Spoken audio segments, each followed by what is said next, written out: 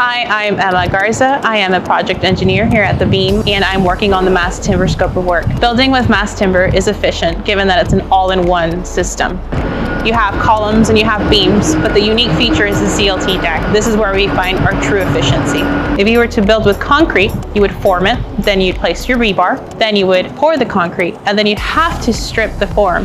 Here, the CLT deck, it's an all-in-one system. You place it, you're done, and it's ready for the next trade partner to come on site and complete work.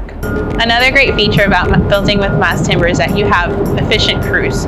On average, we have a crew size of 8 to 10 people. These crews can install somewhere between 35 to 40 pieces per day, which is rather efficient. With these optimized crews, this helps us keep a cleaner and safer site.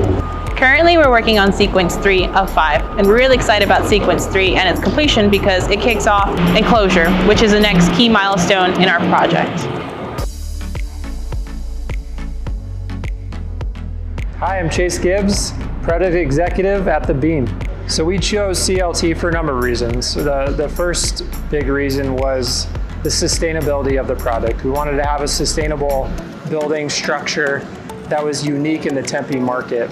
Building with CLT and mass timber is incredibly sustainable. In fact, the wood actually pulls in carbon. So our carbon footprint on a project like this, when you compare it to a concrete structure, is significantly lower. The second reason was we wanted to be unique in the office space within this market. The tenants inside of this market typically see a concrete structure. Sometimes those structures are exposed. So we wanted to make sure that we could expose this wood structure and make it unique for the tenants. There's going to be an excitement when you come into this building. It's going to be different from any other office structure, and people are going to be excited to come to work. It's the first of its kind in the Southwest region. Mortenson's very excited about bringing this product because it's the first time we built this product as well.